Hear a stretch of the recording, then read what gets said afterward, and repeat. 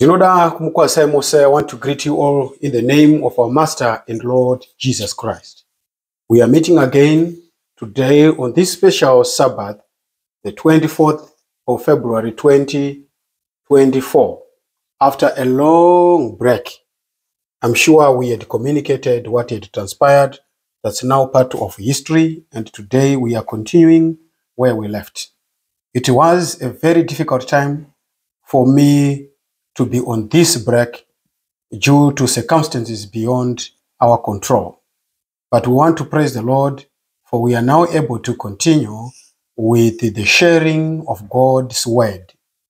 And today, our topic is entitled Trials and Temptations. Trials and Temptations. May God bless us as we go through the pages of the Bible, discussing this special topic, especially in these trying moments.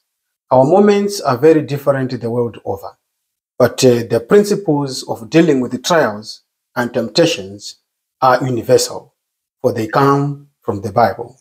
The Bible was written for all times and seasons, and therefore we will find rest for our souls if we apply the principles that we find in the Bible. Today we are going to consider a text from the Bible, from the book of James, and the book is James chapter 1, verse 1 to 4. I will read in your hearing. James, a servant of God and of the Lord Jesus Christ, to the 12 tribes which are scattered abroad, greetings. My brethren, count it all joy when you fall into diverse temptations, knowing this, that the trying of your faith worketh patience. But let patience have her perfect work, that you may be perfect and entire, wanting nothing. May God bless the reading of His word. We shall pray. Our Father who is in heaven, we want to thank you on this special Sabbath for the opportunity that you have given us to open your word. May you bless us, may you illuminate our minds, so that when everything has been said and done, we may say, yes, there is God in heaven. We ask this in Jesus' name, amen. Trials and temptations. There are 4 basic lessons that we want to find from the book of James. James chapter 1 can be divided into 2 parts and is pegged with both spiritual and life lessons. In this presentation, we'll explore some of the lessons we can learn from the first part, which has to do with the trials and temptations. The lessons that we find in the book of John, if I am to preempt them, they are basically 4. The first one teaches us to face trials with joy. The second one teaches us that hard times make us stronger. The third one teaches us that rewards come after trials. And lastly, we learn that our desires tempt us. These are the 4 things that we are going to explore. I want to inform you, my brothers and sisters, that in the coming presentations, we are also going to explore the concept of stress management. We want to discover how is it that Jesus, amidst all that opposition, was able to live without stress. There's nowhere in the Bible that we discover that Jesus went into a depression. There's nowhere in the Bible where we discover that Jesus was plagued with the blood pressure. Neither did he suffer from ulcers or sugar because of stress. How did he manage to live a life above all those things? What made him successful? We want to thank the Lord because the Bible is loud and clear, and it is one of the things that we are going to explore, because people are dying because of stress. People are dying because of blood pressure. People are dying because of stress. Suicides are happening everywhere. But what was the secret of Jesus' power? What made him to float above all those challenges? We know that he faced opposition day in, day out. The only time he would not face opposition was when he went up into the mountain to pray. And we want to explore this concept and say, Lord, how as his children, are we supposed to live without all these pressures? Even the people of God, the men of God, his disciples, we the followers of Jesus, we sometimes encounter stress. We sometimes encounter these lifestyle disease, the blood pressures and the stress. So in the next presentations, we want to understand how we can live and survive as if we are floating above all these challenges. What was the secret of Jesus' power? It is the next study that we are going to explore. But today, we are laying the basics, because that stress that we encounter comes from the trials and temptations that we meet on a daily basis. So going forward, we'd want to explore this concept and say, how did he manage to float? How did he manage to survive? Why is it that we have no record of his blood pressure? Why is it that we have no record of his stress?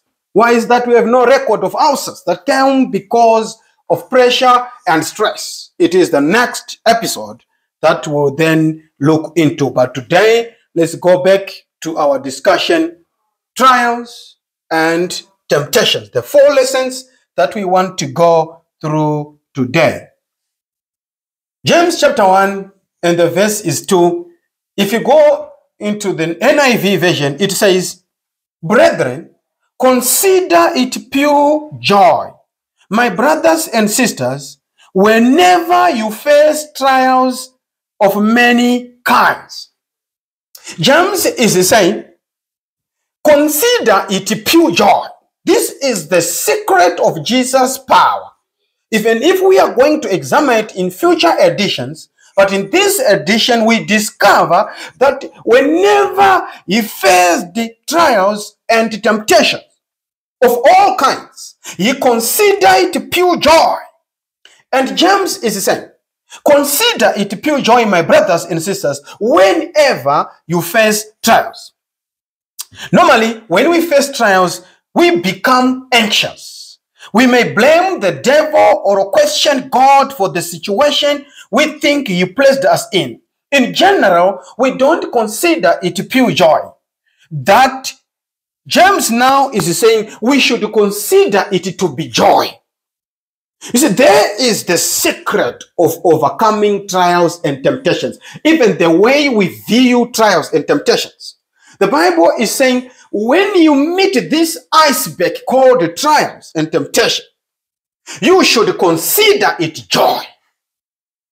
How radical it changes our perspective to trials and temptations. Because the Bible is saying when you meet, whenever, it doesn't say if you meet, which means it is inevitable that trials and temptations are going to come. So by using this word whenever rather than if, James indicates that trials will come. If we continue to view them the way we usually do, when we inevitably encounter trials, we will continue to experience negative feelings. But a simple switch in how we perceive them can make a big difference in how we experience them.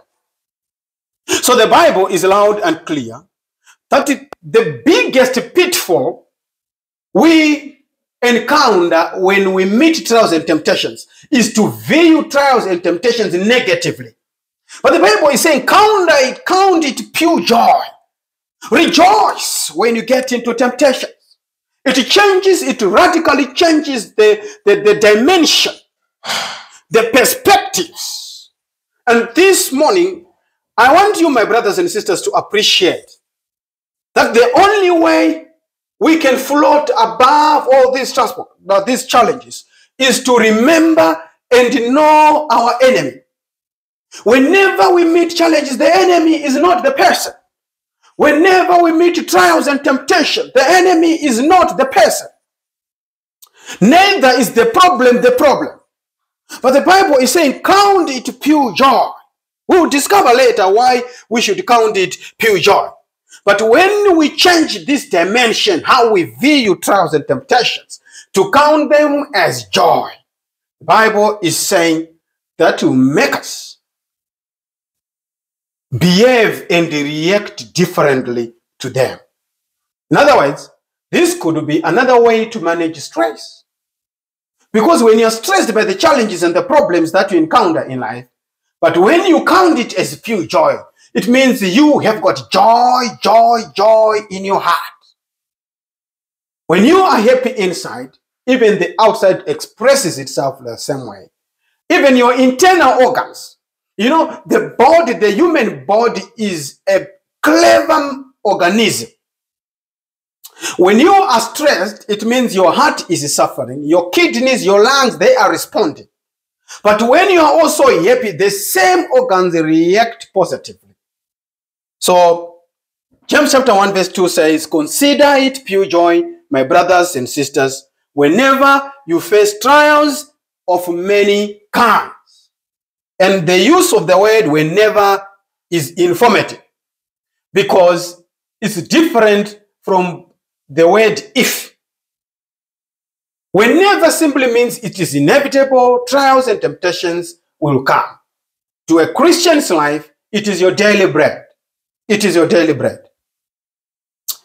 We can control our response if we count it as pure joy. When faced with the trials, looking at them as James chapter 1 verse 2 says, we should is often the only thing we can do to make the situation better. One writer called Phil Harding says, we can't always control what happens, but we can control our response.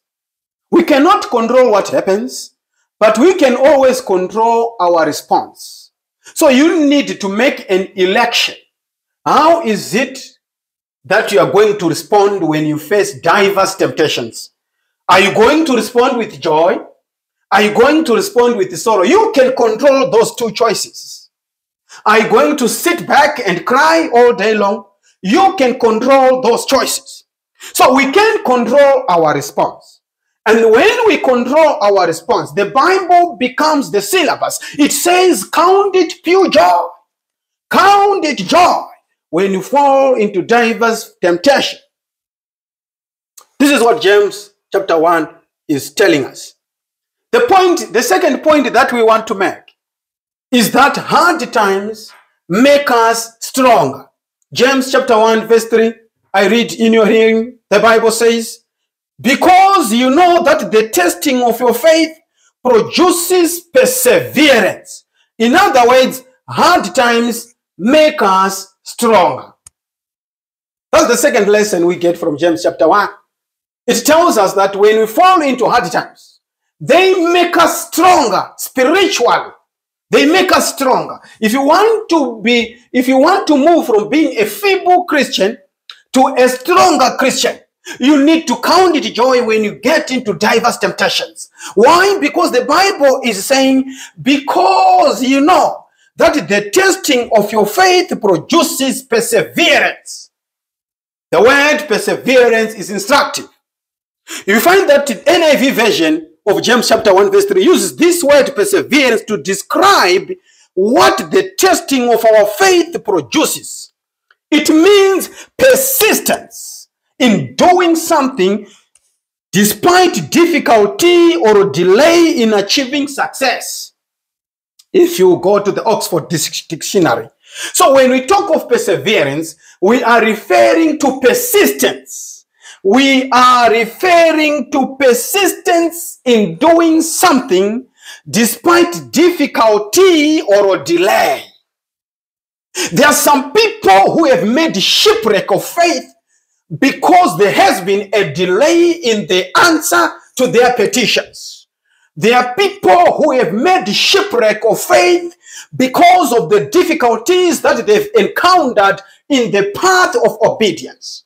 But James is saying, my brothers and sisters, remember that the testing of your faith produces perseverance. It makes you strong. You're no longer a pushover Christian. You're no longer a pushover believer. But you are strong with the faith. For the Bible requires us to be strong in the faith, for we shall face these temptations of even greater magnitude. But who are going to stand in the day of God, of Jehovah? Those that have been standing strong. Those that have been standing strong are going to last the mile. And James is giving us warning in advance to remember that we are supposed to persevere. The New Living Translation uses the word endurance. James goes on to say, let perseverance finish its work so that you may be mature and complete, not lacking anything. James chapter 1 verse 4. Unlike challenges we get ourselves into that we can easily get out of when it's hard, we rarely have a choice when we are faced with the trials of life.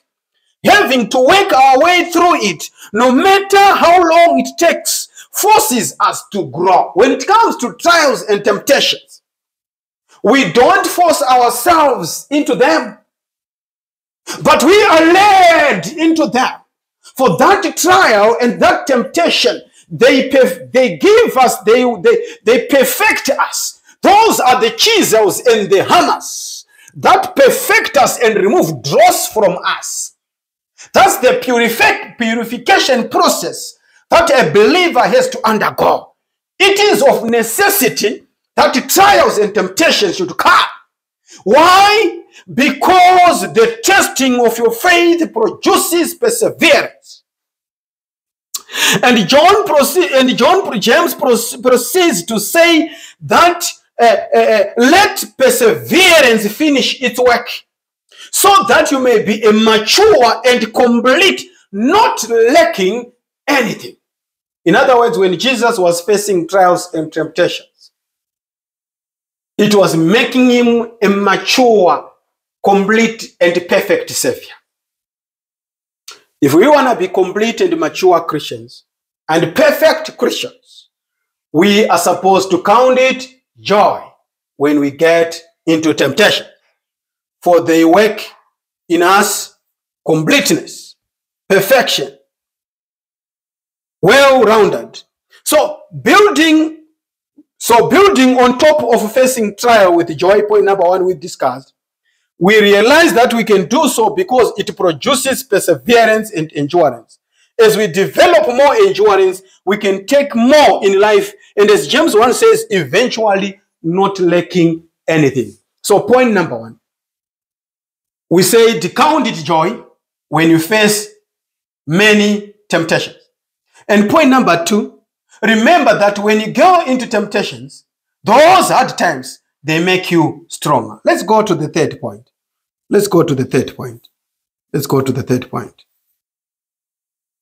The third point is that rewards come after trials. James chapter 1 verse 12, I read in your hearing, God blesses those who patiently endure testing and temptation. Afterward, they will receive the crown of life that God has promised to those who love him. This is New Living Translation. It says here, God blesses those who patiently endure testing and temptation. Afterward, they will receive the crown of life that God has promised to those who love him. Another lesson we can learn from James chapter 1 is that rewards come after trials. Although producing perseverance is a reward in and of itself, there are often other rewards that follow trials. This verse teaches us that while we may not see any benefits of enduring testing and temptation immediately, ultimately it will lead to receiving the crown of life. My brothers and sisters, let me declare to you this Sabbath that there is no one who is going to taste an iota of the bliss of heaven if he has not overcome trials and temptations. For the rewards are just beyond the trials and temptations. As we pass over through the trials and temptations, yonder and beyond, after all has been said and done, there is a reward to those faithful servants who remain watching, for the day is coming. Those who soldier on, those who count it joy, those who endure, those who persevere, those are the people who have got rewards awaiting them soon after their trials.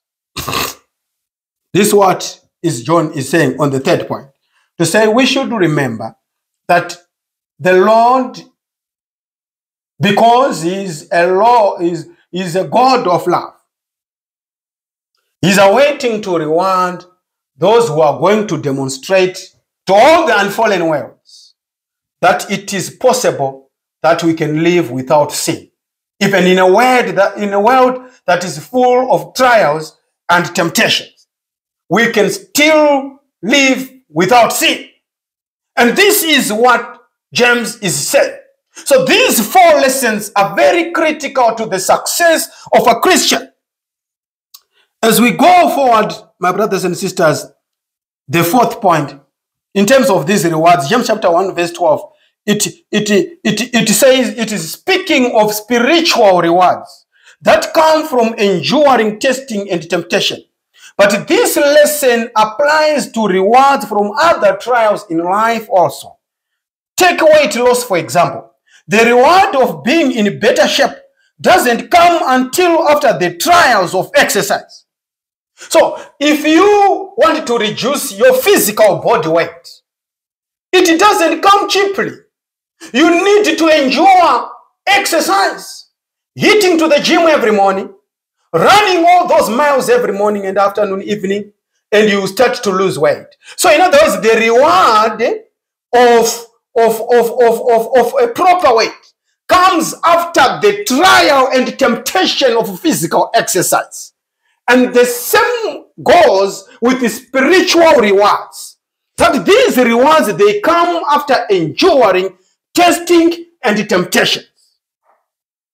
My brothers and sisters, if you read the stories of some of the people that achieved greatness in life, there is usually a period of difficulty that each of them first went through. So be encouraged and patiently endure when you are faced with the trials. For it is the law of success that before you can taste paradise, there is supposed to be some Egypt that you are going to suffer. There is supposed to be some Goshen that you go through. There is supposed to be some Red Sea that you are supposed to cross. There is to be some testing and painting in the desert that you are supposed to go through. There is to be some experience at Shittim that you are supposed to go through before you can go to Canaan. There is a pathway that you are supposed to follow. My brothers and sisters, the Bible is loud and clear that it is the law of life. It is what we are supposed to face daily. And lo and behold, those who endure, they get the rewards after testing. My brothers and sisters, James chapter 1, verse 13 to 14, the Bible says, when tempted, no one should say, God is tempting me. For God cannot be tempted by evil, nor does he tempt anyone, but each person is tempted when they are dragged away by their evil desire and enticed. The last lesson we meet here, my brothers and sisters, changes our perspective of temptation, giving us more power over it. The last lesson changes our perspective of temptation. My brothers and sisters, we might think that God is tempting us to see what we would do. But according to James chapter 1, that is not the case. I always hear people saying, God already knows what we would do when placed in certain situation. The situation reveals to us what we do. Not that God wants to, not that God wants to know what we would do when placed in certain situation. No, situations reveal to us what we would do. In reality, James 1 is saying it's our desires that are the source of temptation. This explains why everyone is tempted differently. We are not tempted the same. We are tempted differently. But I want you to remember that our desires can change. So since temptation stems from our desires, it means that our temptations can change because our desires can change. And if our desires can change, it means that they can be changed in a way that reduces or eliminates the temptation to do wrong. We should avoid temptation. Matthew chapter 6 verse 13, the Bible says, lead us not into temptation. So this other part of James chapter 1 says that we are tempted when we are dragged away by those desires and entires. This implies that even though we may have evil desires, we can avoid being tempted by them if we don't let them take control over us. If we are tempted to begin with, we are much more likely not to sin. As James clear in this book, Atomic Habits, puts it, it says, it's easier to avoid temptation than to resist it. My brothers and sisters, it is easier to avoid temptation than to resist it. Similarly, when Jesus taught his disciples how to pray, he did not say, help us resist temptation, but rather lead us not into temptation. So if you are vulnerable to being tempted when you are in a certain place or around a certain thing, by staying away from it, you can avoid being dragged away by it. We should avoid temptation. In conclusion, my brothers and sisters, the lessons that we have learned today are that, number one, we should face trials with joy. Number two, hard times make us stronger. Number three, rewards come after trials, and our desires tempt us. My brothers, it is my desire today that you should remember this whenever you are faced with the trials and temptations. As I speak right now, my brothers and sisters, there is someone who is facing a myriad of temptations and trials. There are people who are plunged deep down in the gorge of trials and temptation.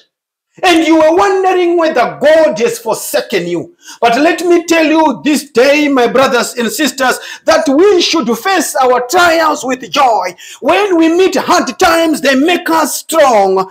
And after everything has been said and done, our trials and temptations have gone through, rewards come after trials, and our desire, and it is our desires that usually tempt us into those very situations. And you know it, my brothers and sisters, that the trials that you are facing right now, most of them, they came because of your own desires. But I want to give you hope this day that our God is a gracious God. Even if we are in trials and temptations that we dragged ourselves into them because of our desires, because he endures in mercy, he is more than ready to save those who cry in penitence. When we lift up our eyes, when we lift up our faces to the cross and say, Lord, help me, I am sinking. When Peter was walking on water and he started drowning, he cried and said, Lord, save me. If we make the same cry even this morning, my God is more than able to save all those who come to him. Are you facing trials and temptation today, my brothers and sisters? Were you not counting it as joy?